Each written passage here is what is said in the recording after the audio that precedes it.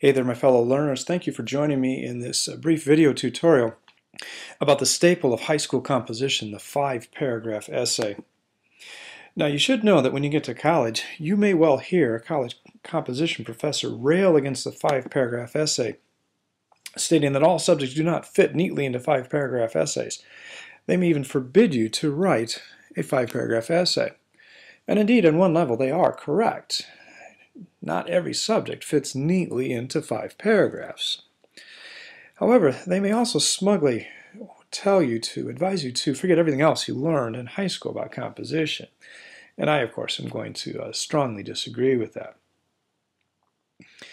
But when we consider that 5 paragraphs in the 40 minutes essentially that we are allotted on the AP essay exam, or really for class purposes in AP or English 12 or other subjects, well, that's about all we can manage.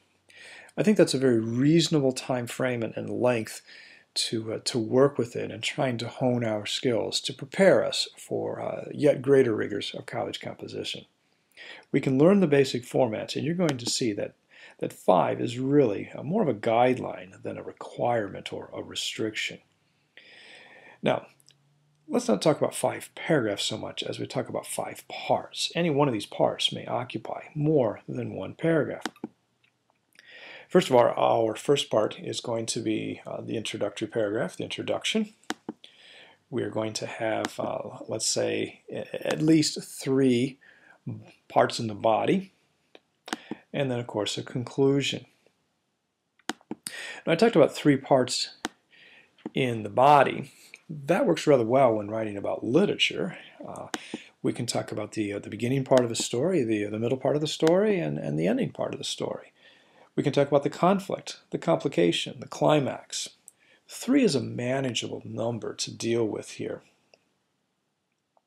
Now, we do need to have this number in mind early in the planning session, though plans do and should change as we go forth with the essay.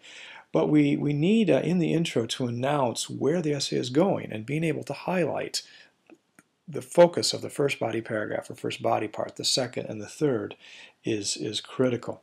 Let's talk about that introduction. It should include an author and the title of the piece of literature, properly punctuated, mind you.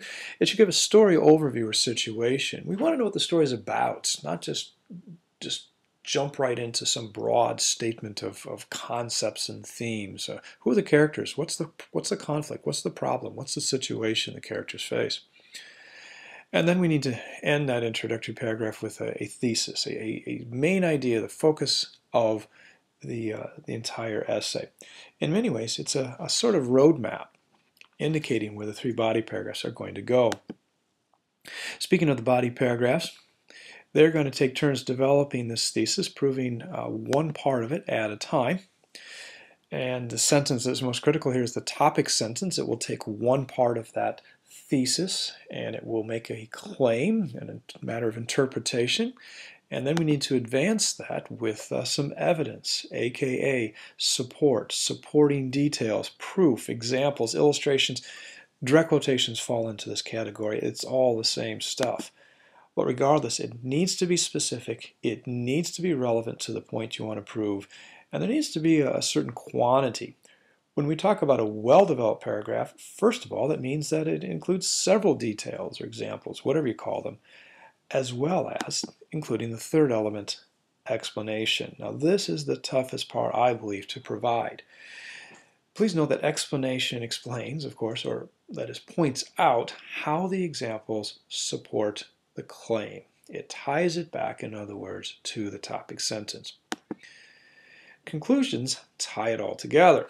Now, ideally, they should not present any new evidence, but they may offer one last telling example. Kind of confusing and contradictory, huh? Essentially, though, the conclusion finalizes your reasoning and perhaps summarizes the arguments you presented in your body. And it likely restates the thesis. Now, when it comes to improving your writing, even if you instinctively seem to write well, it's very important that you learn how to assess, especially in the body paragraphs, whether or not you have included these 3 elements. That is, that you're able to discriminate about when you offer a claim, when you offer support, when you offer explanation, when you explain. You need to become conscious of these things if you ever hope to improve your writing. Thanks for joining me in this video tutorial. Can't wait to talk to you next time and spend some time with you assessing what you've actually accomplished in your writing.